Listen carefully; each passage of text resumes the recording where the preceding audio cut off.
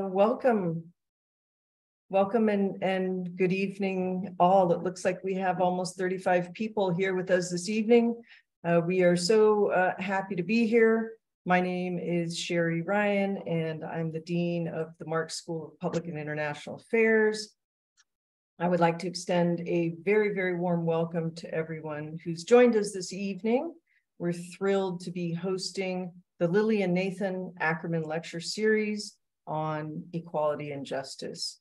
I would like to also extend a very warm thanks to the Engelman family, their generous support of this lecture series, and for the support of the Lillie and Nathan Ackerman faculty chair position.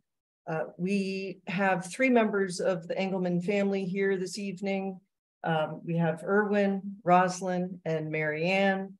Welcome to all three of you, and thank you so much for the generous gift that you've given the Marx School to support this important work. Marianne this evening is going to offer her reflections on the spirit of her family's gift, and we very much look forward to that.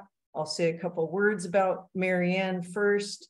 She's an attorney and academic who's devoted her career to civil rights and environmental justice. Her experience includes 10 years as general counsel of New York Lawyers for the Public Interest, a nonprofit civil rights law firm, and she served as senior staff attorney at Earth Justice. More recently, she's directed environmental and climate justice clinics at Vermont Law School and at Yale Law School, where she was tapped to join the Biden administration. She currently serves as Principal Deputy Assistant Administrator at the U.S. Environmental Protection Agency. She has lectured widely and taught graduate, law, and undergraduate level courses. Her most recent writing focuses on civil rights enforcement in the environmental justice context and the role of lawyers in community-based movements for social change. Welcome, Marianne, and I'll turn it over to you. Thank you so much. Thanks so much. That intro is longer than I'm probably going to speak, but I deeply appreciate it. I bring deep appreciation from the Engelman family, which created this lecture series in honor of my grandparents. Thanks to Marx School Dean Sherry Ryan, Professor Smith, the Ackerman chair, and of course our Ackerman lecturer, Professor Jessica Dawson. I'm very much looking forward to your remarks. My appreciation to all of you who are taking time out on this evening to join us, and a big thanks also to Diana Lazoff, who made all this happen. Finally, while I'm here to welcome you on behalf of the Engelman family, and I will add that my sister Madeline, I think, is on the phone, I also want to recognize the vision of my parents, Erwin and Rosalind Engelman, who made the Ackerman Lecture Series possible. My dad is a Baruch graduate. Both of my parents are CUNY graduates, and we in the family owe so much to Baruch and to CUNY. The idea of this lecture series was to create a space where we grapple with issues of equality and justice. I'm joining you tonight in a personal capacity. I'm not speaking about or on behalf of the Environmental Protection Agency. Notably, this past February, President Biden signed Executive Order 14091, which calls on all agencies of the federal government to affirmatively advance civil rights by, among other things, considering opportunities to prevent and remedy discrimination by, and I quote, protecting the public from algorithmic discrimination. So many of us, seeing the executive order for the first time, asked, what the heck is algorithmic discrimination? The executive order further explains that the term algorithmic discrimination refers to instances when automated systems contribute to unjustified different treatment, or impacts disfavoring people based on their actual or perceived race, color, ethnicity, sex, religion, age, national origin, limited English proficiency, disability, veteran status, genetic information, and any other classification protected by law. This clearly is a topic within the ambit of the Ackerman lecture series. But I immediately thought of my grandparents, Nathan and Lillie Ackerman, particularly my grandmother, but for whom this lecture series is named, who came to this country from Poland and Russia as a refuge. They had a hard life. And though their education was cut short, they felt it was the land of opportunity for their families, for their children and their children's children. Their children and grandchildren were everything to them, and they taught us the value of education and the practices of sacrifice, love, and care for the next generation. My grandmother was bold. It took a certain courage to travel across the ocean to this country, afraid of being turned back or having family members turned back at Ellis Island. In fact, she exercised this courage in many ways, including by trading in her more luxurious tickets for the trip to this country for steerage so that her cousins could also come to the United States. And yet my grandmother was also humble, in a way, and often deferred to my parents or even to us grandchildren as people who had education. I can hear her asking what algorithmic discrimination might mean and possibly throwing up her hands, throwing her head back, laughing and saying, "Mein Kind, you understand these things, you and your parents, because you are educated." Well, I mention this for two reasons. One, because it represents the value my grandparents placed in education. My grandmother looked up to people who were educated and very proud of my parents and then of her grandchildren because they received such a fine education. Second, that tonight's topic is new and maybe newfangled to some. Technology today is making our lives easier in some ways and more complex in others. And yet it's critical that we understand our changing world and analyze how these changes affect issues of equality and justice so that our policies can keep up with today's challenges. In that spirit, I look forward to tonight's lecture. And again, many thanks. Thank you so much, Marianne, for those remarks. That is really wonderful to hear about your family's dedication to these topics and to education. It's very, very wonderful. Next, I'd like to introduce Professor Rob Smith, who is currently serving as the Lillie and Nathan Ackerman Chair at the Mark School. He's part of an emerging group of scholars practicing publicly engaged sociology.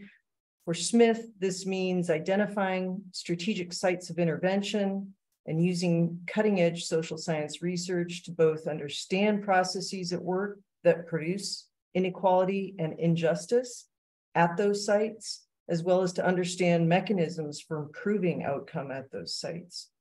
He is a principal investigator on the DACA Access Project, which is a long-term look at the effects of having or lacking and gaining or losing legal status on education, health, family dynamic, and interactions with the police.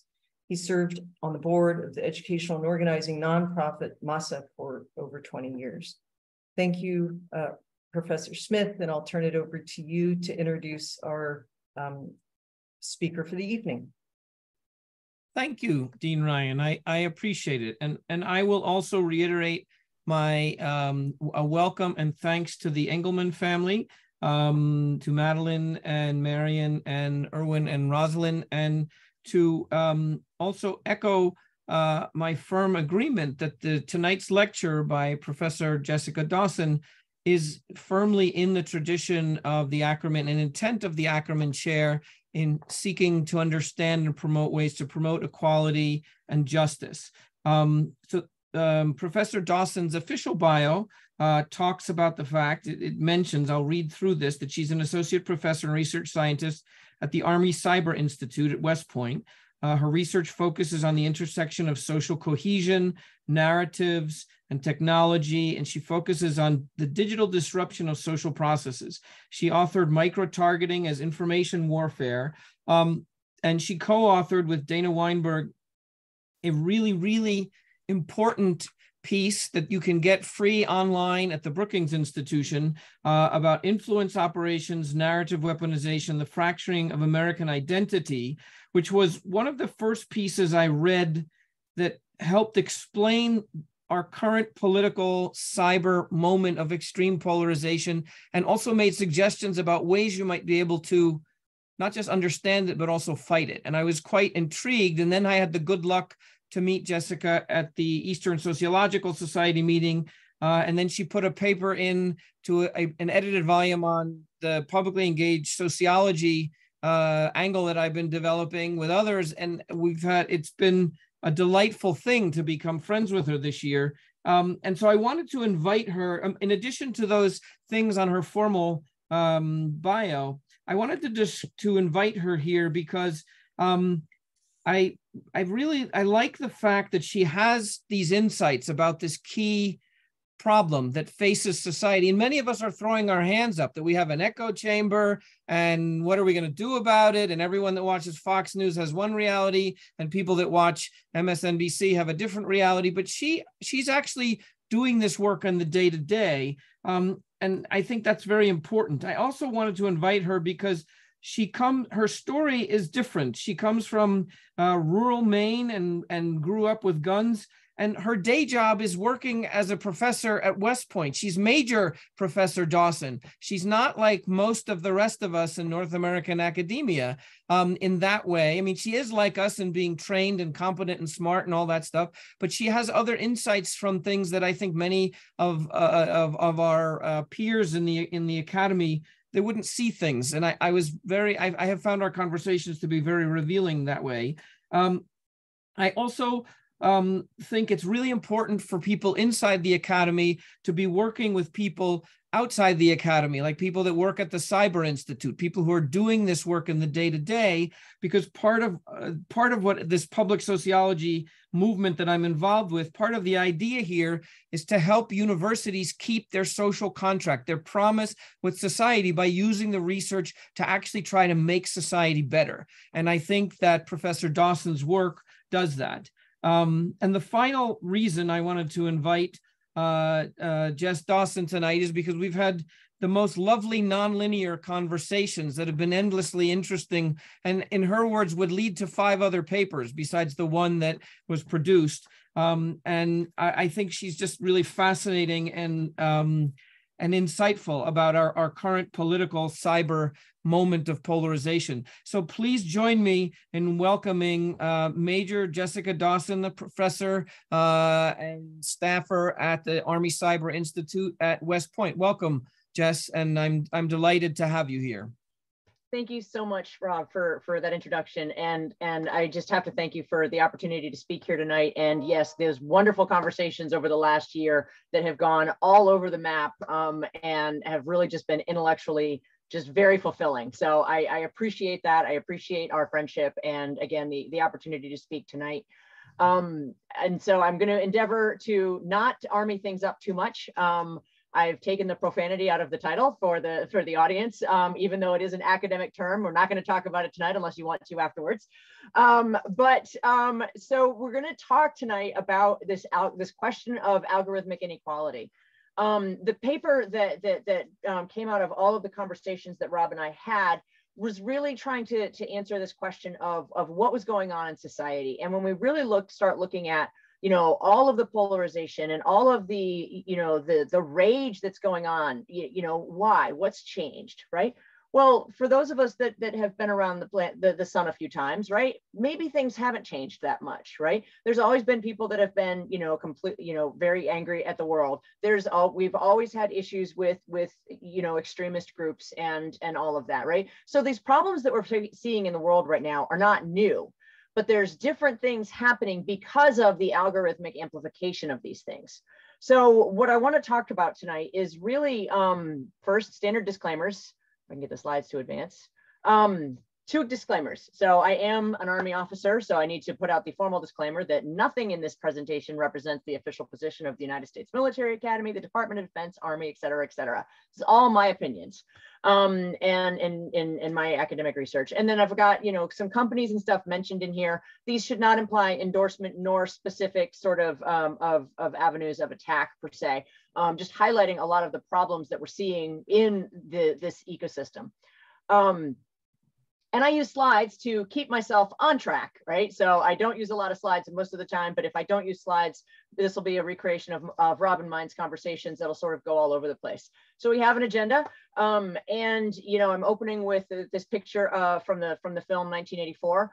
And as we go through this, I think you'll understand why not only 1984 is an apt reference for the time that we're living in, but also why Brave New World is also relevant, right? Why Fahrenheit 451 is also relevant, why The Handmaid's Tale is also relevant. We're not going to talk about fiction, but fiction helps us understand the reality of the world that we're living in a lot of ways. So before we dive in, I want you to think about fire. right? So fire, as we know it, right, is this force. It fundamentally transform human society, right? I think fire and the wheel are the two things that really, you know, transform human society and the written word. But it can be used to cook. It can be used to, you know, heat a bath. It can be used to sterilize equipment, right? And it can also be used to destroy everything, right? So as you're thinking about, as we go through this conversation about data tonight, we really have to think through the things that it can be used for good, but also how to restrain the things that can be used for harm. And that's really the challenge that we see in the current ecosystem and the regulatory environment is there's really no regulation at all, no way to require these powers in this data to be used for good, and no way to restrain it from being used for evil as well. So as we think about these things, right? So one of the first things in the paper that comes up that Rob helped me you know, work through is this question of data profiteers and the algorithms, right? If you're not on social media, yay, good on you. You're probably, you know, you're missing out on a lot, but you're not missing out on a lot either, right? You know, social media has enabled a lot of really good things, right? It has enabled, you know, the young gay kids that are in rural areas wondering, you know, if they're different, if they're okay, what's wrong with them, to find other gay kids and realize that they're okay, right? That this is normal and that they're fine. There's nothing wrong with them, right? It's enabled the Dungeons and Dragons kids to find the other Dungeons and Dragons kids and not, you know, be the only one in the library looking for those books, right? These are good things that have enabled people to find communities for their niche interests, right? It has enabled activists to build community and networks, right? Black Lives Matter came out of the ubiquitous evolution of social media, right? On the flip side of that same activism, right? And that same, you know, force for uniting people, it has also enabled incels, violent extremists, and a lot worse, to also find community, to also find validation for their ideas. That's not so great. So how do we enable the one without constraining the other? Right? We haven't really dealt with this question effectively. We don't have a lot of norms around these, you know, this technology because it is so new, right? So for everything that this technology can do for good, right, it also has that dark side to it. And it mobilizes and unites the other side of these issues in a lot of ways. And the reason behind this in a lot of ways is that these algorithms have not been built for people. They have not been built for society, right? They've been built for profit. Right? Facebook and Google sell ads. That's what they do, right? They have no desire to do anything other than keep you on platform to sell ads, right? That's going to have an impact on society, especially as you look through how they've designed their algorithms in a lot of ways. So one of the things that I always hear when we start having this conversation about the surveillance economy, right? So the surveillance economy is, you know, broadly speaking, it is all of this data that is gathered about your life, from no matter what you're doing, right? So I traveled this week, right? I went to the airport. My Easy Pass tag was read by a commercial company that has been contracted by the state of New York. My passport was, or my passport would have been scanned by a commercial contractor contracted to the TSA. My face would have been scanned at the port, you know, by a facial recognition company. If I signed up for Clear, you know, I've given them now biometric access to a commercial company. If I want my military discount online, I, you know, can go out and sign up for ID.me to verify that I am indeed a veteran and get that 10% discount. So, you know, when you think about all of this data, right? If you're using a mental health app, right? Is that data protected by HIPAA? Probably not. Anything that you have Googled, right? Google has a profile on you. It also has a profile where you can see what they categorize you as and what ad categories they put you in. So the surveillance economy is not just, oh, don't use social media and you'll be fine. This information is gathered on you in just about every area of your life, and you have no control over what is gathered and collected. If you go to the hospital, if you've been to a hospital lately and you filled out the paperwork, you get a notice of privacy practices. It is not a consent form, right? The sociologist Mary Ebling has pointed out, you have no right to opt out of any data use of your medical data. It is a notification of their practices. It's not a consent form, right? And even if it was a consent form, if you refuse to consent, would they then refuse to treat you? So when you think about all of this data that's out there, I apologize for my dogs in the background. The family has not gotten them out of the house as I requested. Hang on a second.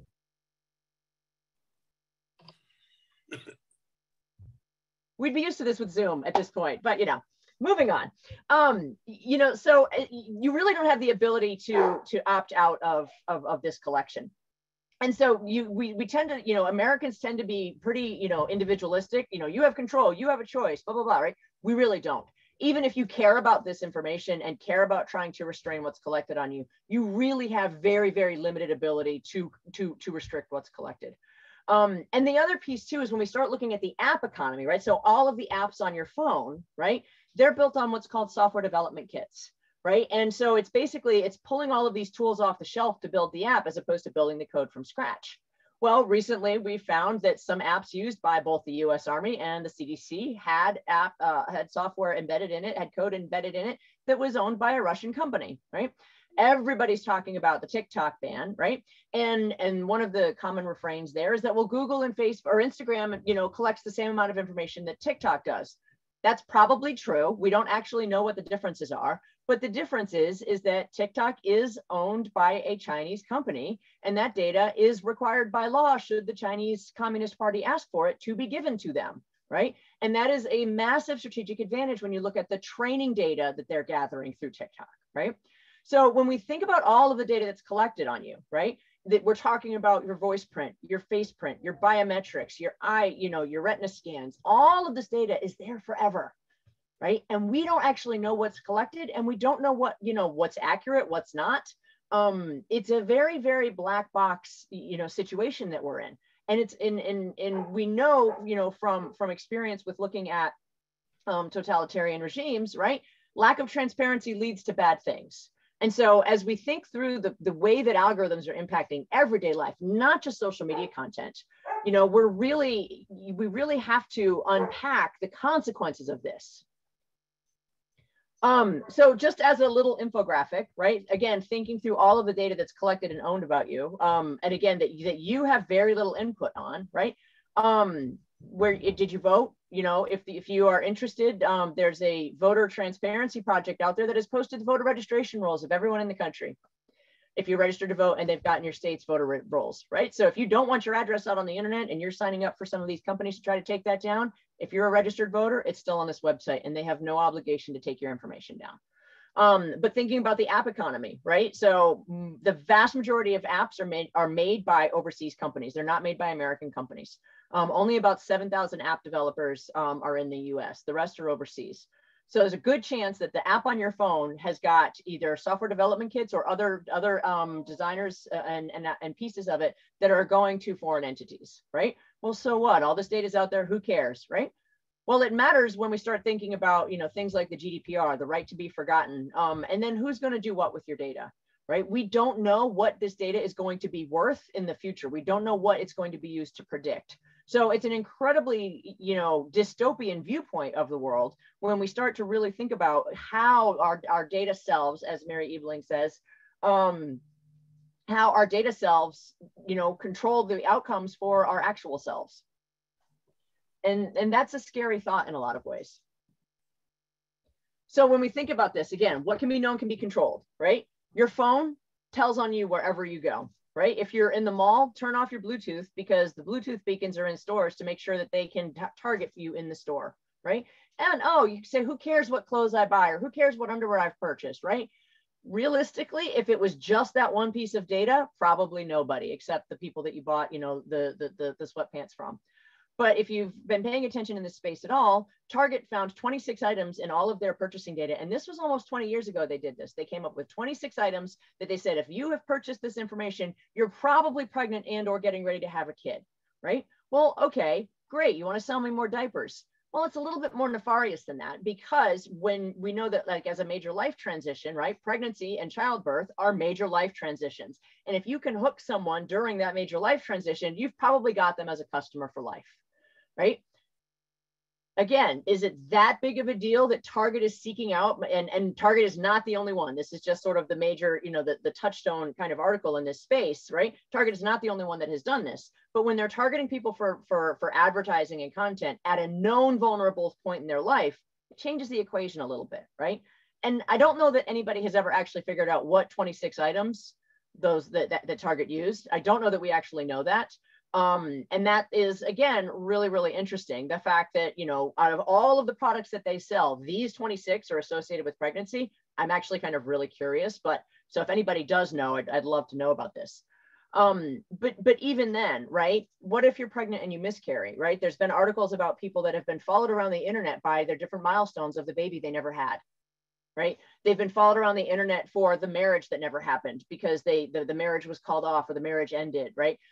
This idea that you can never get away from this milestone, this past life that maybe never happened, right? There's no way to go in and tell Target or Walmart to stop surveilling you and stop sending you baby things because you had a miscarriage. That's the kind of things that's harmful, that's hurtful, right? And it gets even more insidious in a lot of ways. Right. So when we think about one of the things that Justin Sherman at Duke has pointed out is that data brokers were building what they called suckers lists. And these were lists of people that had cognitive issues, right? Had either Alzheimer's, dementia, some form of cognitive decline or disability. And they were put on this list and sold to people who would then target them with scams, with the different types of Nigerian prince or pick your email scam to list, right? That's horrible. Right, that you're actively building a list of people that are vulnerable to manipulation and selling it, knowing they're going to be targeted with scams and manipulation. The medical stuff, we still have no idea where that field is going. That is still very much emerging. It is still a wide open, range of problems that we haven't even, really started to think through.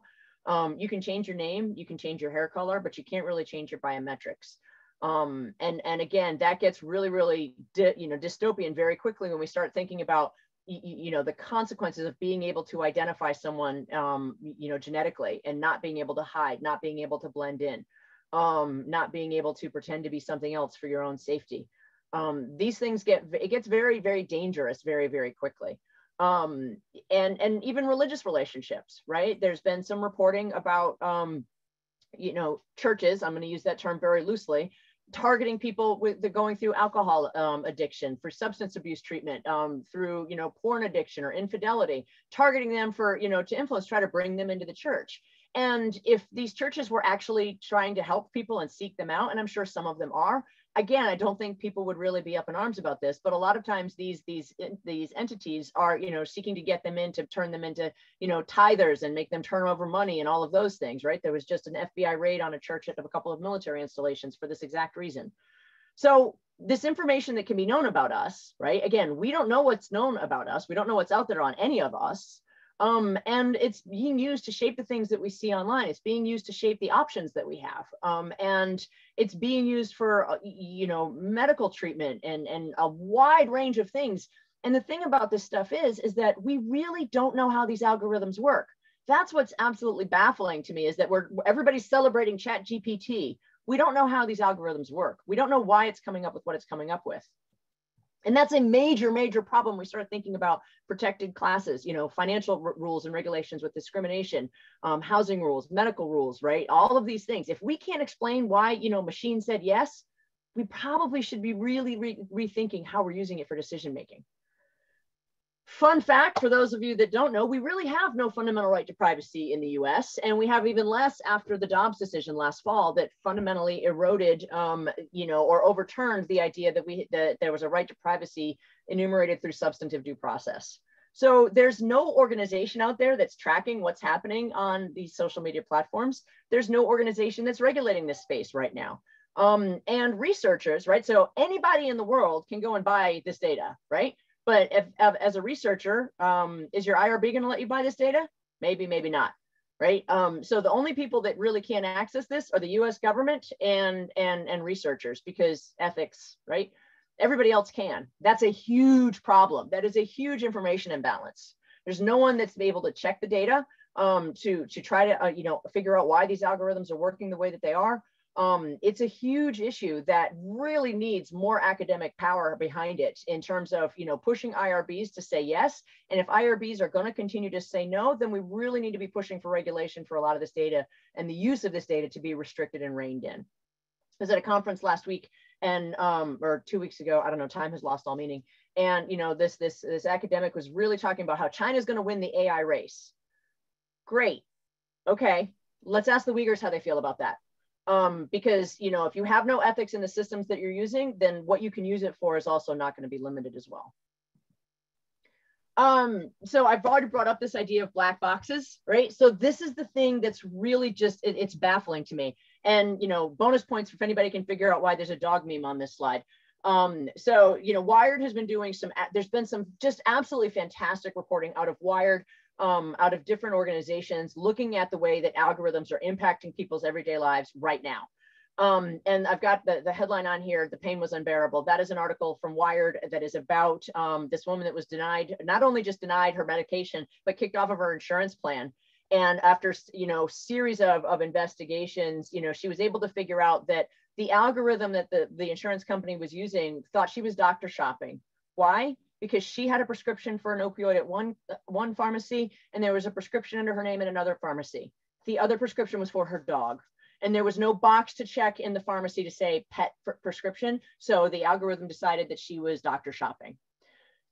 That's absolutely fascinating and horrifying in a lot of ways, right? Because the fact that, you know, this decision-making is going on, who's designing this that doesn't have pets, that doesn't think about, you know, hey, I got to get my pet medication, right? Like that's a thing that pet owners know about, right? Are the people that are really designing these algorithms, they don't have pets, they don't have to deal with the consequences of these things. So when we think through this black box problem set, right, these things are being sold to school districts, to police forces, to hospitals, to insurance companies, to like, you name it. The tech bros, for lack of a better term, are selling these magic boxes that will help you make better decisions. Better for who, right? Who benefits when Medicare kicks elderly patients off Medicare or out of the hospital when they can't care for themselves yet? Who benefits when the insurance company says, I'm not going to give you your medication, and oh, by the way, get lost because you have too many prescriptions, right?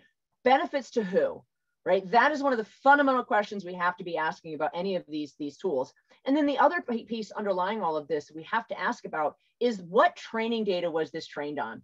There's a company that's trying to sell you know, an AI to help prevent school shootings. What data are they using to detect school shooters? Like, I really question what data, like, I really want to know what data are they using, because that data set doesn't exist. That helps give you all of that, you know, background information on these kids to figure out which one's going to be the one that's going to go.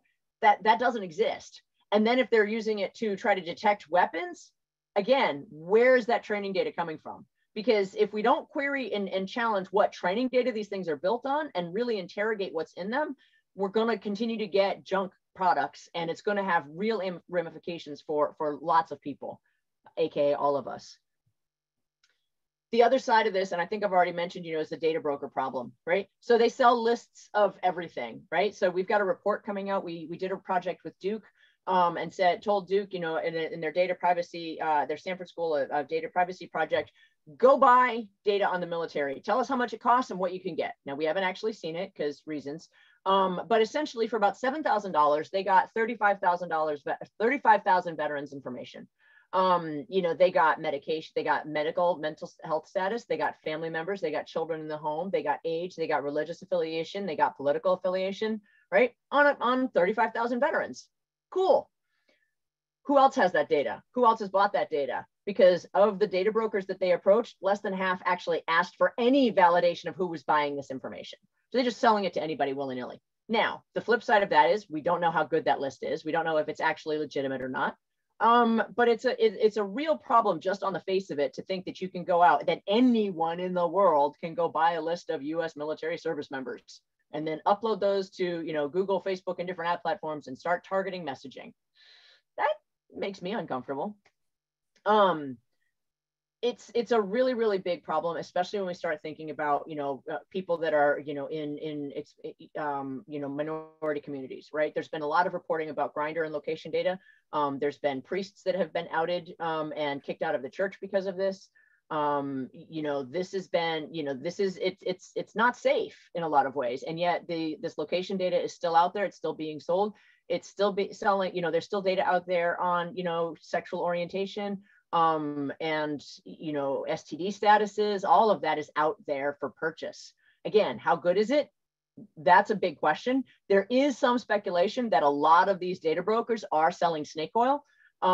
That's a problem in and of itself. So we don't really know, but in the interim, I think we should be erring on the side of caution of, we need to rein this stuff in very, very strongly to protect people, individuals, and agency, and to protect the American experiment called democracy. So this is one of the things that I think is really, really fascinating when we really start looking at, if you have no ethics, what can you do with this? And again, there's been lots of focus on China and their data strategy. But they've collected a lot of genetic information, right? What is preventing, a Chinese company from purchasing 23andMe or any of the other ones? I'm not sure which other ones are out there, right? And all of the folks that have done genetic testing kits, right? That data is in a commercial company. Someone else can buy it and then do whatever they want with it. You don't get the right to opt out of your data being sold if the company gets sold. And we really need to think through, right? And America is not without its faults in this space, right? Like I'm not in any way, shape or form saying America is doing great in this space. But when we really start looking at the transnational repression that China is doing and using data and surveillance to engage in that, we should really take pause and think about the consequences of these surveillance tools that are being built and being used to oppress people worldwide right now. We should not sit back and go, that can't happen here. That is dangerously naive. So this is just, I want to just give a quick example of like, whoa, this is so hard to understand. And how do you do this, right? Anyone with a credit card can open up a Google ad account. Anyone with a credit card can open up a Facebook advertising account. And then you can start putting in the different things that you want to target people on, right? So if you know that there's an app that is used specifically by military spouses, because this exists, I found out about it last night and I'm thrilled, as you can imagine. You can put in that app and you can target people who have that app installed on their phone with whatever you want. Now there's some rules, but how long will it take Facebook and Google to catch you? Good question. Right. So, I'm positioning this, looking at this threat space from a targeting of the military perspective, but this can be targeted on any aspect of any group, right? This can be targeted on documented status, right? People that are undocumented or have undocumented family members. This can be targeted on religious minorities. There's so many ways that this targeting can be used to disrupt people's lives and to, pull individuals out of the crowd. That's another thing that I hear all the time is that, oh, you just, you need to look like everyone else. You can hide in the data. No, you really can't. You really can't hide in the data. And I'll get to that in a hot second. But essentially, right, if you have an app installed on your phone, there's no way to opt out of the data collection that's happening, right? And so they're going to collect this information on you. Where does it go after that? Great question. Who actually reads the privacy policies and understands them? The other piece is, even if you read the privacy policies and you accept them, right, you don't have a meaningful option, because most of these platforms say if you don't consent, you can't use them, right? So that really becomes, that's not meaningful consent. That's what Shoshana Zuboff calls consent washing.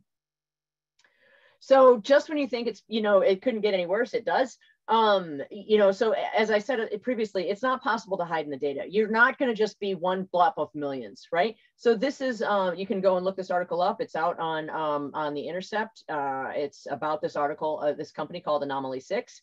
I will just say that I do not think the capabilities that they report on in this article are overstated at all. They demonstrated that, they drew a box around the NSA, they drew a box around the CIA headquarters, and they said, show me the phones of the people that have been in both, and then you can follow those people home, right? If think about it from a protest perspective, draw a box around a protest, follow all of the phones home that went to the protest. Now you have a pretty good idea of who was at the protest, and, if you want to try to start tracking people down, right? It works great for like Charlottesville and stuff, and you want to get people that have committed actual crimes, cool. Right? But on the flip side, the right to redress our government is one of our 5 fundamental freedoms in the First Amendment. Protest is legal and it's encouraged. You might not like it, but how do we restrict one and save the other? Huge issues here. So I want to frame this, to end by framing this as, this surveillance problem is absolutely a sociological problem. And I realize we have probably more than just sociologists in the room, and that's wonderful.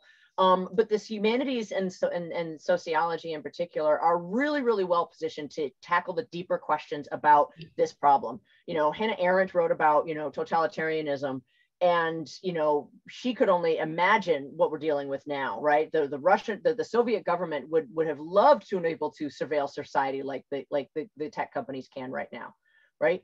How does surveillance, really, reify these existing social inequalities that are already out there, class, gender, education, all of these things? How does the surveillance and technology and algorithms making these things just that much harder to overcome, right? We're getting rid of the SAT and the GRE, yay, because they're racially biased. Well, what replaces them? Have we really thought through what's going to replace them? I don't think we have. And I think that it's going to probably make things worse in the long run in terms of, getting people opportunities from disadvantaged backgrounds. The consequences of our data selves. Again, we know what's in our credit report.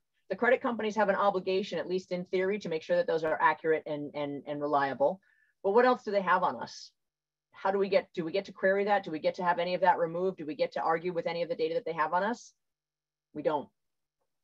And then, there's a lot of ways that sociology is uniquely positioned and all of the subfields that come off of it to tackle this, right? But the sociology of knowledge and generative AI and chat GPT, which I haven't touched on, right? Again, training data. They basically went out and scraped everything on the internet, dumped it into a giant trash can and stirred. Well, most of the internet content is Nazis and porn. So that should tell you about what you're going to get as content out of these things, right? Like this is not knowledge generation. It's BS being, placed into a trash can and stirred. So I think we should really be interrogating a lot of these systems a lot more fundamentally in terms of what can it generate, what can it. I had one of my colleagues put my social inequality questions into chat GPT because I went to go to get an account and they asked for my phone number and I was like, yeah, hard pass. And it gave me back garbage answers. They were well-written garbage, but they were garbage answers to the prompts that I asked my students, right? They were not anchored in anything that we were going to talk about that semester. So, we run the risk of dealing with students that are going to, garbage in, garbage out has always been the thing with data science. And now it's going to probably get worse in the short term until we put some guardrails up around these systems. This is not something that just impacts other people. This is not going to be something that you're going to be able to get away with. This is by no means an exhaustive list, right? Taylor Swift uses facial recognition at her concerts, right? Which company runs that? Where does that data go if you look at one of the kiosks, right? A lawyer was just kicked out of a Rockettes concert because her firm was working on a lawsuit against the company. So they used facial recognition and pulled her out for no other reason than the firm that she worked for was on a lawsuit. We've seen kids getting kicked out of skating rinks because facial recognition mismatched them, right? Think about the consequences for people getting pulled into policing efforts because facial recognition misidentifies them. This is going to impact all of us, each and every one of us. I walked around my neighborhood today and at least 3 times houses said, you are now being photographed. I'm like, really? I can't even walk in my neighborhood without being, announced to the world that my neighbors had cameras on their houses. Oh, by the way, if you have a Ring camera on your house and the police decide to subpoena it, Amazon will turn it over, whether you want them to or not. So this is not something that you can avoid. This is not something that you should not care about. It is a big issue, right? But whatever research area that you're in, right? Start thinking through what data could be out there that you could use to both use to expand your research and to, help tackle the data as well, right? These questions of data bias and design, what's missing in the data? There's the classic example of women's heart attack symptoms looking very different from men, right? So if we look at medical data, we're going to see a gap in heart attack symptoms because the way that they're encoded looks for male symptoms, not female symptoms, right? I just logged into one of my doctor's portals and they have my men's health status set up. I'm like, that's awesome, right? So like, is that just an error that they, have me under a male profile, or is that like the default and that everybody's, gender stuff goes in the male bucket? Great question, right? But researchers, like we need all of the power of the academy behind this and unpacking this and digging into this. Whatever your field is, there's data out there, go get it, go buy it, figure out how to get it. It's not expensive. That's the thing. This stuff is not expensive. Sub $10,000 will get you hundreds of data sets, thousands of data sets. Qualitative researchers, for those of you in the room that are like cringing about the thought of data, no, we absolutely need you, right? We need you unpacking and helping understand what's there, what's missing, why is this here, why isn't this there? We really need everybody, in this fight, as it were, to protect the consequences of society, right? I would also argue, if you have an option, opt out of tech where, surveillance wherever you can. If you're going to use a tool for your classroom, make sure it's one that doesn't do data collection. If you can opt out of apps and stuff on your own personal phones, try. You know, but get involved, and seek, you know, decryption by default always if you can, because this is not something that one person can tackle. This is not something that even a few of us can tackle. It's going to require normative change and regulatory change from all of us. And so with that, I'm going to end with my favorite meme. The world is ending, you know, and as the gremlin, the smart gremlin in Gremlins 2 said, we're advising everyone to put their money into canned food and shotguns. So the world is ending and all is dark and bleak. What are your questions? I have a question. Please, Rosalind, go ahead. Yes. I have noticed that younger and younger children, 3 to 5, are on very sophisticated cell phones. They are answering questions, they are playing games, and they are developing lifelong habits of being addicted to cell phones. I think that all of the cautionary things that you suggested are important, but if children are being preyed upon, and the elderly are being preyed upon, but children particularly, how does one govern this insidious kind of use of apps? Yeah, that is absolutely a great question, right? And there's a lot of different angles to it, right? Like I was an absolutely perfect parent before I had children. And I will never judge another parent for giving their kid, you know, an app to get 5 minutes of peace to be able to get to the grocery store without an incident or anything like that, right? So like, I can totally understand where exhausted and stressed out parents are like, I just need 5 minutes, right? But on the flip side, you're absolutely right that this technology is absolutely addictive. It is designed to be addictive. If you haven't watched the Social Dilemma on Netflix, I highly recommend it. You know, we have some rules about addictive things, you know, cigarettes, etc. But there really needs to be restraints on how these systems are designed and developed to stop preying on people's addictions.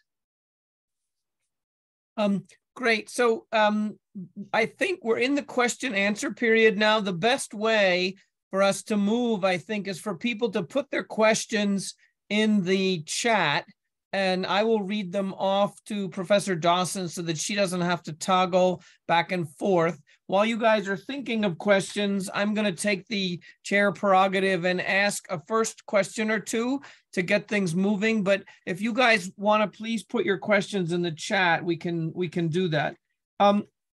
So I wanted to see if I could get you, Professor Dawson, to follow up a bit on the policy recs and analysis you did in the piece about the Brookings Institution piece about changing the meaning of about targeting and changing the meaning of patriotism from defending the country to hating the government. One of the things that I thought that was really useful there was the idea that you could control who could collect who you could collect data about. And one of the policy prescriptions was to prohibit these companies from collecting data on active duty military, from collecting their data and targeting them. And then a second set of recommendations, and I don't know if this has come out of things in your paper or that you've written or that we've spoken about, was the idea that you talked about it in the talk a little bit, but I want you to maybe develop it a little more. The idea that this data, the research, these are all research companies. These companies doing this algorithmic work, they're research companies, and the fact that they have a free pass on this when the social media ecosystem they've created has not only amplified social divisions and undermined democratic institutions, it's driven them further and further apart. Why would they get a free pass in terms of this? So I wanted to get a little bit more of your thinking about what concrete kinds of steps we might take to regulate both the data that's collected, but also this calibration of algorithms. Right? Algorithms are made by people, right? I know they learn and they do it themselves, but there should be, if you or I or anyone else here wanted to do that, we'd need to have an IRB approve this. One of the things you floated before was to have a panel of experts. So I put 2 or 3 questions out there. So I'll check the other questions while you give some first answers. Yeah, so I think that is a fabulous and actually accurate point, right? If you haven't read about Frances Haugen's whistleblower testimony about Facebook, one of the things that she testified about is that Facebook was doing research and conducting polls with people with children, right? Children under the age of 14, about whether or not Instagram made their mental health better or worse. And, the vast majority of folks said, yeah, Instagram makes life better. But for about 11% of those teenagers, they said it made it worse. Well, what did Facebook do? Oh, it referred them to wellness experts. Well, if you've ever dealt with anyone that's dealing with self-harm, eating disorders, or suicidal ideation, they do not need a wellness expert. They need a doctor. So the fact that Facebook was conducting experiments, psychological experiments on our children, and no one really raised a red flag and went, whoa, whoa, whoa, whoa, what? Like, time out a second. The A/B testing, all of that, like, those are experiments. Those are human subjects experiments. They absolutely should be regulated and controlled. These are massive psychological experiments that have been going on. And not everyone has the same ability to consent. Again, going back to people with, cognitive decline issues and all of that, right? You can't consent to that. There's no controls on this. And so, yes, this stuff absolutely needs to be more regulated. And they've gotten away with it in a lot of ways because they've couched it as, oh, we're A/B testing, where we're finding the algorithm, we're changing things on the platform. And they've obscured the people that are behind it that are impacted by it. One of the things that, for example, this was a story that was absolutely horrifying. Amazon's algorithm were recommending the different products that you would need to kill yourself, right? And these are products that are perfectly normal in other uses, right? So gardening products, etc. But because enough people had ordered them together, that if you started looking at one, they would recommend the other things. I have a friend who is alive today because Amazon wouldn't ship those products to an APO address when he was in Korea. He was looking to do that. And the only thing that saved him was the fact that Amazon wouldn't ship to Korea. Great. How many other people have died because people have figured out, because Amazon's recommendation? And I don't think anybody at Amazon is going, let's figure out how to do this, right? But they're not paying attention to it, and they don't care, and they're not required to take to fix these algorithms when they are identified as harmful. And then that's assuming they can figure out what it is that's triggered the algorithm recommendation anyway, right? Like, that's the other piece of this. So the other piece about the collection, right? So one of my good idea fairies is, in California, if you are a California resident, you can go in and opt out of a lot of different things, right? And there's no real verification, right? You could just say California resident and, put in an address. I think if we were to do something along those lines for service members, right? Of like, yep, I'm going to put in that I'm a military service member and you now have to take away all of my information, right? That would be good. The risk to that becomes if we have to verify that you're military in order to do that, well, then we've just validated that you're a military service member, right? And there's companies out there that are doing that are a massive, massive national security risk because they're private companies. And they don't have the, not that, they don't have any sort of extra, protectors and layers out there to prevent them from being hacked. So again, not that the government has done a great job there in and of itself, but, having companies like ID.me gathering validated lists of military service members and their spouses, and then being able to, sell that data for advertising is a huge issue to me.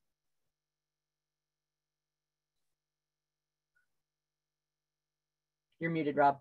I'm muted. So we have a question from Ruben Kaufman, and I'm going to summarize. But Mr. Kaufman writes that when he talks about the trying to make privacy an important thing again, his peers say, well, what do you have to hide? Yeah, I hear that all the time.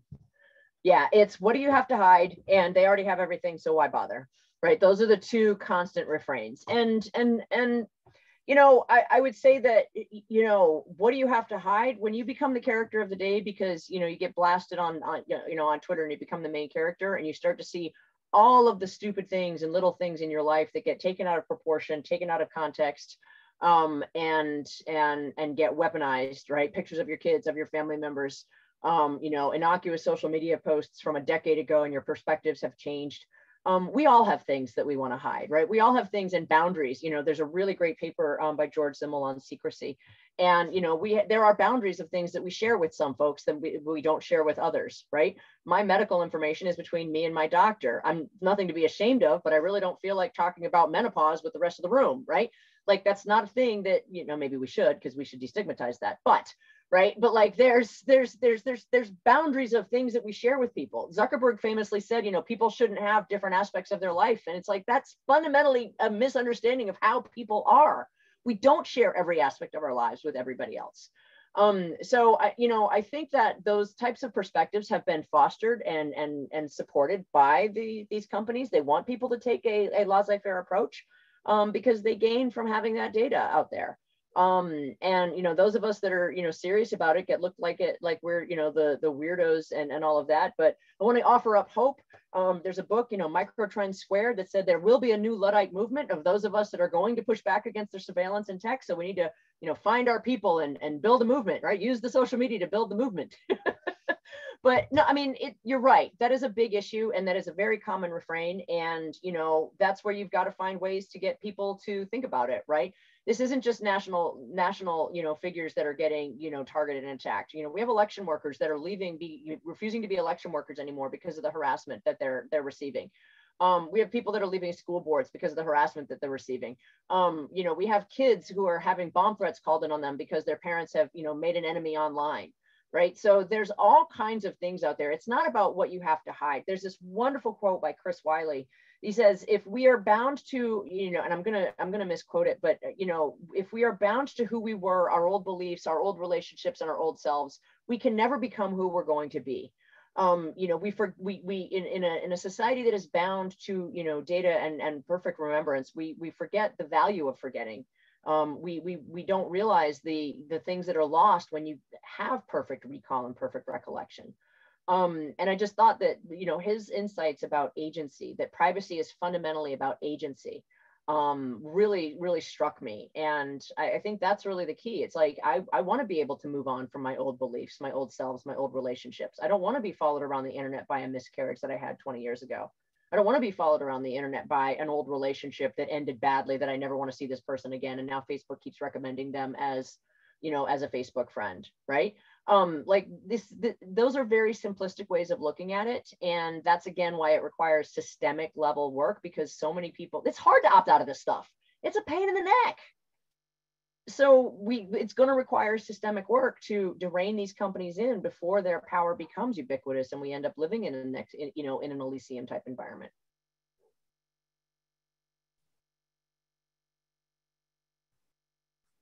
Thank you. So we've got a bunch more questions here.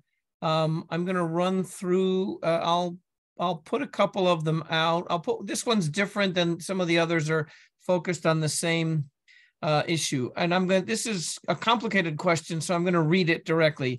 You focused on surveillance by the private sector for commercial purposes, but given the seeming convergence between government agencies and the private sector, how dangerous is government surveillance, e.g. echelon, to our society and democracy? And are different measures needed to combat Chinese-style regimes? Yeah, that's a really, really great question. And I think, you know, we should always err on the side of less data, right? Like, governments have always, you know, had this, you know, need to identify their people, right? Identify their subjects, citizens, what have you. That's not going to go away. And there's legitimate reasons for government to identify its people, right? But the thing about, you know, at least, you know, in my hopeful vision for America's future, right? The government in America is we the people, right? If we don't like something, we can vote them out. Again, being, you know, hopeful, right? But this has always been an experiment that a people can self-govern. When we run people out of public office, when we chase people out of the public sphere, and when government is the agency that is doing it, right? So we say government, right? And we forget that there's all kinds of layers from like federal, state, local, county, all of that, right? All of those places have different rules and restrictions on it. I would argue the federal government has some pretty solid restrictions on the data that it can access. Trust me, I've been encountering all of them trying to answer the questions of what's in this data. I haven't been able to get any of it, right? Because they're like, no, we can't collect on US persons. Yay, good. The Church Commission did some value, you know, 40 years ago. That's not to say that there's not risks in this data, and we do need to know what's in it. So if I can't do it as a government entity, then who can? Right. And that's the thing is like folks that have ethics look at this and go, yeah, I don't think we should be touching that, right? And the companies that have no legal restraints on it are going, yeah, let me have more, right? So I do think that it is a complicated problem. We do need to think through this in terms of, regulating from the most amount of harm and to restrict the most amount of harm. We have rules around credit reporting about what can be put on the credit report and what has to be removed, right? There's legislation there, and there's an agency that's responsible for enforcing that. I know it's not perfect by any stretch of the imagination, but at least in theory, it's a starting point. Great, thank you. So the next question is about, and I'm just going to leave this here and then add a couple more. What's the role of HIPAA if medical information is widely available is one of the questions. And it's a fair question. It's a really good question. Yeah. Actually, yeah. Oh, go ahead. No, I was going to say you can just go through it quickly, but I think it's actually a great question. So I highly, highly recommend Mary Ebeling's book, After Lives of Data. It came out last year, and I'm not easily horrified in this space anymore. And it was just like the whole book is me just going, exclamation points and wow about the things that I learned in that book. And essentially what you learn from that and looking at HIPAA laws is that HIPAA is only covered entities. So specific hospitals, right? And specific entities that have access to medical data. The minute your data moves out from a covered entity, it is no longer protected. That's the critical piece. So if, for example, you're a researcher and you decide to ask for medical data and you get access to it, you're no longer, the data is no longer in a covered entity in a lot of ways. And I'm going to probably mess up the legal aspects of this because there's a whole lot of law around this. But, that's where a lot of these apps and these mental health apps, et cetera, are getting away with a lot of this is they're not bound by this. They are not covered entities. Your medication, if you use a rewards card at CVS, they can sell your medication list, right? Like, the question of what is a covered entity is actually super, super relevant, which is why we have to stop thinking about, classes of data and entities and start thinking about the data pictures that are built about us more broadly. That's a horrifying answer. Yeah, it's not fun. I'm really fun at parties. This is a recurrent theme. So we've got two questions here from Professor Ana de Sousa. Where does the press fit into all of this? Do they also think privacy is dead? And how do you see this discussion relating to the fundamental US emphasis on entrepreneurism, capitalism, e.g. Facebook tweaking, just like cigarette, beverage, and food companies? And I'll extend Anna's question. Mark Zuckerberg always goes before Congress and puts on his most sincere face and says, we here at Facebook or Meta or whatever we're calling ourselves now, we believe in the marketplace of ideas, and we believe that open debate is the best antiseptic, that good ideas are the best way to combat bad ideas. And I just want to, I don't know. It's revolting to hear because of then you've got people who are storming the Capitol because they think the election was stolen. Yeah. What do you think about this, Anna's very provocative question? It's a wonderful question. And, Zanuck Tufekci has a wonderful series or an article on the Mark Zuckerberg apology tour about he always shows up and gets very humble and contrite about everything. And it's our responsibility. It's my blah, blah, blah. Right. And then he continues to do everything that he's going to continue to do. So this marketplace of ideas thing, I think, is dangerously naive, right? And I'm going to say something that is, potentially controversial or not, but the Nazi ideology was a sticky ideology. It built cohesion. They used fear and they weaponized fear and anger and mobilized an entire nation to do horrible, horrible things. Fear is a very powerful, cohesive tool. So if you want to compete against fear, right, how do you do that? You have to calm people down and make people not afraid so that rational decision-making can take over again.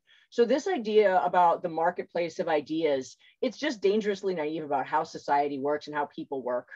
And I get very frustrated with that because, Bill Burr, I love him. He has a skit about, everyone should be walking around with a thing of chloroform because you can just stop the next Hitler, gas him and that's it and stop him. Because, he talks about this guy that goes into Target and starts going on this rant about undocumented people and blah, blah, blah. And then he's like, and that guy walks out and no one does anything. And then there's a guy in the back that's like, yeah, I kind of like him. And now there's two of them, right? that's the problem with this marketplace of ideas, right? Democracy requires that we debate with each other, we argue with each other, and there are a lot of things that should rightly be on the table. There are other things that should be beyond the pale of conversation. I always tell my students, we will absolutely debate what are human rights. We will absolutely debate what are these things? What are these things called rights? We will not debate whether Black people are entitled to human rights. We will not debate whether that white women are entitled to human rights. We're not going to debate who, right? We can debate what they are. We're not going to debate who's entitled to them. That is an off the limits conversation. And so that's really the challenge of what we're dealing with here is it's a dangerously naive view that like all ideas, that like the good ideas will win. That's simply not true. I'm going to invite you. I'm going to put a question by Don Weisen in here. I'm going to invite you to discuss the 4 horsemen of the apocalypse. Is it 4 or 5? 4. 4, maybe in response to some of these questions. But Don Weisen, Professor Weisen, has a heartfelt cri de coeur. He says, what level of intervention, state, local, federal, et cetera, are the most realistic opportunities for creating needed regulatory changes around all of this? He didn't put it this way, but like, oh my God, are there any bright spots? Like, is there anything that can give us hope, given how great you're very, upbeat, but what you're saying is horrifying and grim. Yeah. I want to know what's encouraging to you in this debate and in the dynamics of these questions. So I'm going to try to find the bright spot, right? I do believe in us, right? I think it was Churchill that said, Americans will always do the right thing after they've tried every wrong thing, right? And we always take steps backwards after taking, making progress. So, I do think we may be okay in the long run, right? Because, I do want to believe that, people are generally good. And people are generally going to try to, do the right thing, but those are loaded comments in a lot of ways. I think the more that this stuff impacts, and this is terrible, I just want to fully acknowledge what I'm getting ready to say is terrible, because we should care about this stuff impacting undocumented people and gays and lesbians and trans people, right? We should care about this impacting everybody, right? But the more that this stuff impacts middle-class people, the more that this stuff impacts, everyday life, is the way that I think we will get movement on this. And again, that is I fully acknowledge that is a terrible statement. But I think that's, where the political power is going to lie, is in people pushing back on this, that have a political voice. And we need to start building more coalitions with different groups that are struggling with these problems already. But it's a long fight, because it is so entrenched. It's fun, right? Like going on, social media stuff. It's entertaining. It's fun. I fully acknowledge I like Twitter. I have learned a lot from Twitter, right? Before it kind of went sideways, right? Like I've been able to listen into different conversations and learn things that I never would have learned before, without being there. I appreciate so much. My perspectives have changed so much from that. But it's also very dangerous, because Musk talks about loving free speech, and then he replatforms Andrew Anglin. Andrew Anglin is the publisher of the Daily Stormer, a literal neo-Nazi website. Sorry, yeah, maybe he can go off to his own little corner of the internet and we don't need to deal with him, right? Like, that's not free. Okay, great. Nazis get free speech too. I get it. There should be a public square that has some norms, and there should be some teeth behind regulations to enforce those norms. Well, sorry, the public square thing is such an interesting thing, right? Because back in the day, every town had their challenged person that was standing on the corner, screaming about the end times, etc. And if you got in someone's face, you likely got punched, right? We have a whole generation of folks that have been raised on not having to deal with, watch your mouth, keep your teeth.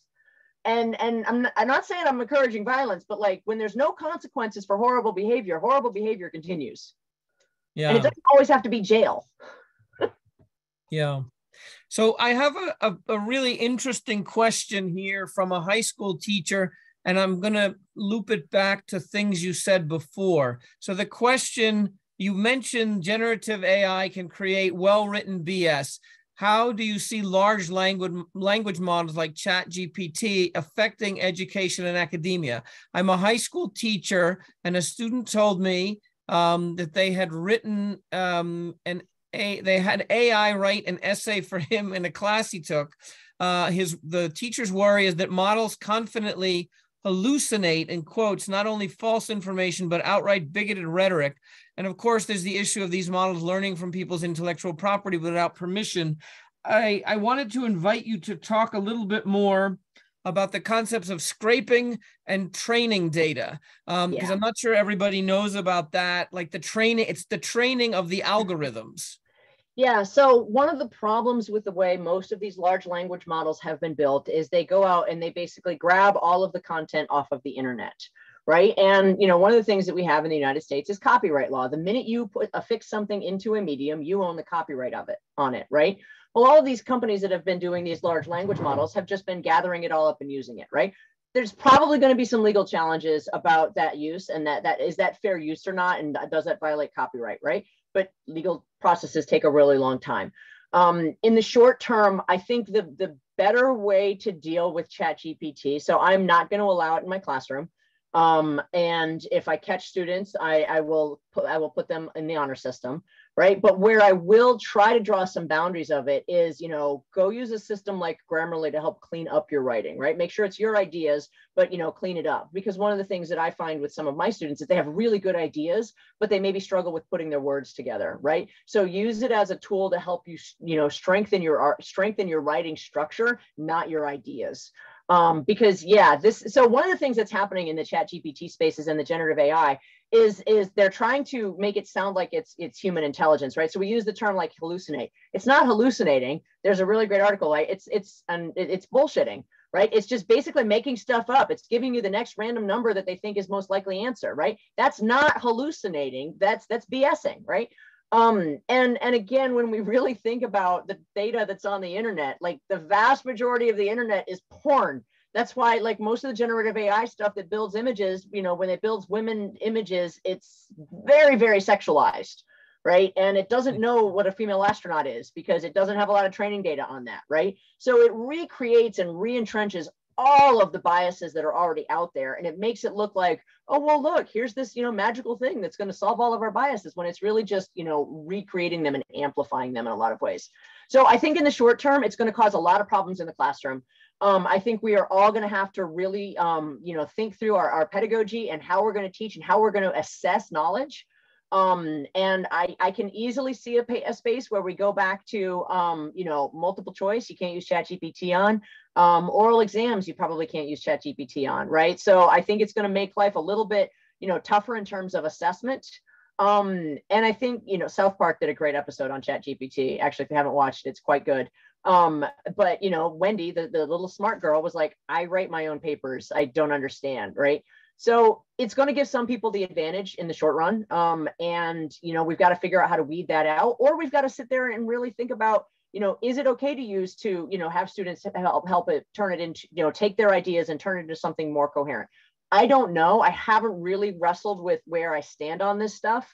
Because there was one person, I can't remember who it was, but posted about, you know, imagine you've got a large language model that's used to help people get through Medicaid processes, to get through insurance claims, right? So now you've got, you know, all of these insurance claims being filled because, you know, they've been able to leverage this technology to help the little guy. I'm like, yeah, okay, I can see a need for that. That would be a good thing, right?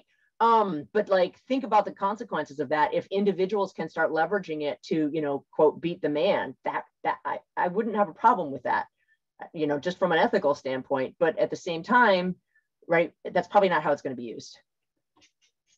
So I have a related question.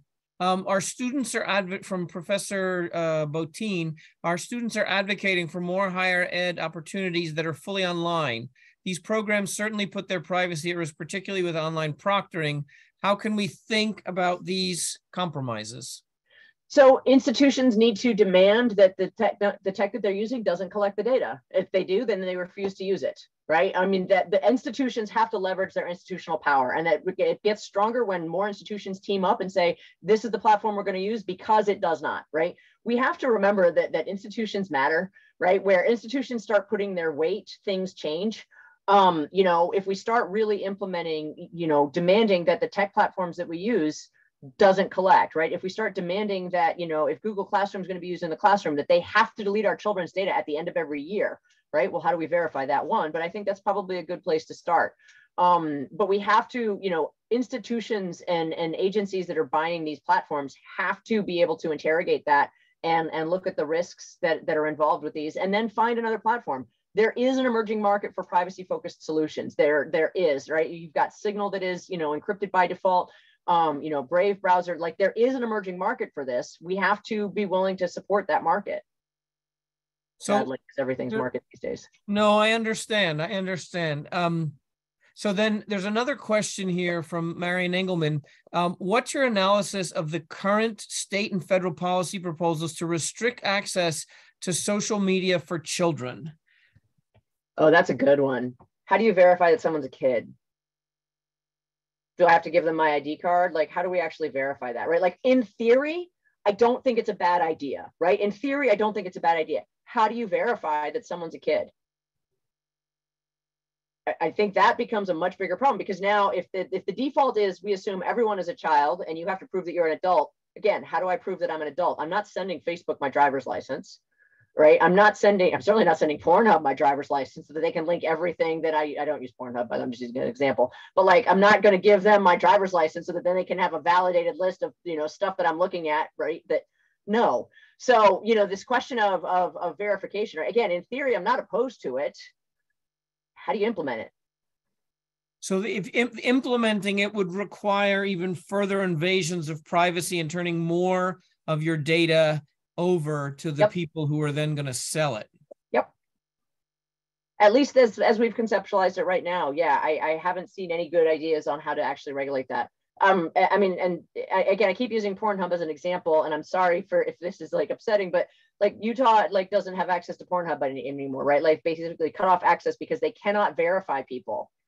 They have no mechanism to do it, so they're not going to violate the law, so they've pulled out. Like, again, is that a net loss for society? Probably not. But are there going to be really, really pissed off users? Yeah. Right. So actually, that was the follow-up with Marion's question, the Utah Social Media Regulation Act, which is what I'm assuming is at least part of what you're talking about. Yeah, like I said, it's not wrong in spirit, right? Like I don't think it's wrong in spirit to say, hey, you know what? Because listen, anybody that's under the age of 25 has had a massive social experiment conducted on them. Kids have grown up in the last decade with access to incredibly violent, horrific, graphic pornography, right? And incredibly violent, graphic images across the board. We have no idea what this has done to them. We really don't. I have a friend that, his son came to him and said, Dad, I can't get it up because I've watched too much porn. Like, and thank God, he trusted his dad enough to have that conversation with him. But like, that is like a super awkward conversation that no kid ever wants to have with their parent. So where do they go to look that up and try to get help? They go to the internet. Where does the internet take them? It is a straight line from, No Nut November, don't whack off for a month, to like, Proud Boys and Nazi content, the Jews control Hollywood. So like, it is an incredibly dangerous problem that we've got, and we have no idea what this has done to kids. We have no idea what this has done to their brains, et cetera. And that I think is a huge concern. So I don't think these ideas of restricting this is misguided. I just don't know how we implement it in a way that actually protects the people that we want to protect. Like I said, I am super fun at parties.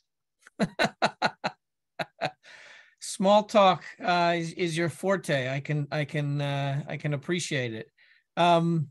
So someone else asked, doesn't the NSA collect data on us? So I can't speak to this in any knowledge other than what's in the public sphere, because I simply don't know. But I do know that, if there is data collection that is going on, it does require warrants to be looked at, et cetera, right? It's not just like anybody can go log into your stuff and check it out. Now, at Facebook, anybody can go log into your stuff and check it out, right? I can't speak to, I know that there was some really good reporting on this at PBS Frontline, and several folks resigned out of the Bush 45, 43, whatever, the second Bush administration, because they felt that the tracking or the surveillance there was too much and it was violation of civil liberties. So yes, I do think the NSA has the ability to do this, again, just looking at open source information, but I also think that there's rules and limits on what they're allowed to do. There's lots of lawyers that are going to put checks and balances on that. Is that perfect? Is that reassuring? I can't speak to whether or not that's going to reassure folks. For me, I do find that somewhat reassuring that it's not just any dude behind a computer that can go dig into your stuff. Good. So I have a question about, so you remember the New York Times article about the reporter that had the first conversations with the chat GPT, or no, maybe it was the other one where it said, you don't love your wife, you love me. And like, it sounded like Hal, who had like from 2001, It was really a horrifying conversation. Now you've talked, and so the question is, you said it's this AI right now is algorithmic bullshit. It's not sentient, right? It's not hallucinating. How worried should we be about sentience? Because if these things are learning, at what point do they, and I'm not saying sentient like they think like people, but at what point sentient like they have an awareness of themselves separate from the people who create the program and have a desire to perpetuate themselves? Not that they pass the Turing test necessarily, but that they're like, oh, you know, like the whole thing with, there's a Keanu Reeves movie a few years ago. It wasn't the one where he's the John Wick thing where he says 368 words and then kills like 100 million people. He was an alien who came in who was he was there to destroy the earth so that it could restart again, right? Because we had done such a horrible job with it. At what point, is there a risk of this, of AI becoming sentient and turning against us? I mean, I think so, but that's just because if it's built by us, and that's what we do to each other, so why wouldn't we build something that's going to do that to us? But I think it's a more deep sociological question in a lot of ways of what is consciousness, what does it mean to be human, right? You know, and I think, you know, the sociologists in us would talk about interaction and connection, and we develop our sense of selves from our connection with others. These computer systems don't have a meaningful connection with others. They're not going to get that interaction in a lot of ways. So I think it's a really, really good question. You know, I'm very worried about where this is going. I absolutely am, right? I mean, anybody that's watched the Terminator movies or any of those things, right, or even watching WALL-E, right? The computer decides to take over and keep everybody from going back to Earth. You know, I do think that, you know, having a manual override is really, really important. And I do worry about it. I worry about it a lot. I think, you know, you can see where people will develop relationships with these things and it's not a thing that, and you know, what is it going to tell them to do? Right? That is a really good question. So I very much worry about this. But I don't think we have a good answer. Like, we don't even really understand consciousness, I don't think. So we're going to have a hard time knowing when these systems have crossed that threshold. But I think there's enough people that are, you know, experts in the field that are warning us of like, we need to slow down a lot of this and unpack what's going on and understand why the decisions are being, you know, that the systems are coming up with what they're doing. There's no other system in the world that we would put out there and say, well, we don't really know how it works, but trust us. Like, that's not a thing, or at least it's not a long-term thing. So I think this is going to have to get reined in. And I think that the states that are willing to, you know, proceed and not rein it in put us all at risk. Well, we're at 7:30, which is the official end time. Do you have any final parting comments you'd like to make? I mean, I know it's very dark and dystopian, and like I said, I'm really, really fun at parties. But I do have faith in us, right? You know, America is a grand social experiment, and we take people from all over the world, and you take an oath to this nation. And, you know, that means that we're gonna figure this out, right? I do believe we will figure this out. I'm not willing to give up hope yet and you know, go back to the canned goods and shotguns, but it's going to be a lot of pain and a lot of work in the short term. And we have to, you know, build communities to coalesce around supporting each other. We have to push back on this. There has to be a critical mass of people that are willing to say, I am not going to use this because you know, and not be looked at like you're some crazy opt-out person, right? We have to normalize, you know, protecting privacy and all of that. And it's going to require all of us that are, you know, going to work on this in different angles. And I would also say that, you know, as I mentioned, this impacts all of our fields. There's data out there for everyone that's at this talk. There's data out there for you to tackle and interrogate and uncover, right? And if you're a qualitative person, don't be afraid of this. Trust me, I'm afraid of this. I have crayons on my wall from stats class, but understanding what goes into this and teaming up with someone else to help interrogate this stuff, your perspectives are absolutely necessary. I do believe that this is the civil rights fight of our time. That if we don't get a handle on this and rein in how these systems can be used, it is going to be used to, benefit a very, very few number of people, and the rest of us are going to be, left to suffer behind the consequences. But I do have faith in us, right? I do have faith that people can be rallied to the side of good, and the side of that we do believe that that better days are coming. So. That's great. Thank you. I'll follow up with you. There are a bunch of people who want to read something you've written, and we can send out an email, I think, to the people who had registered for the talk. So please, everybody, thank you. Join me in thanking Major Professor Dawson, Jessica Dawson from West Point, from the Army Cyber Institute. The claps and applause on Zoom are really not the same as in person, but you can see people moving their hands. So I'm just grateful there were a lot of questions. So thank you for that. Yeah, and I summarized several of them actually to sort of get you through. So thank you. This was really a thought-provoking talk, and thank you everyone for the questions. Thank you to the Engelmans for sponsoring this. Thank you to Diana Lazov, who organizes this so ably, and thank you, Dean Ryan, for being here. And it's very nice just to host you, and I hope we get a chance to chat again soon. Yes, we need to co-author something together. That would be fun. I would like that. All right, thank you, everyone.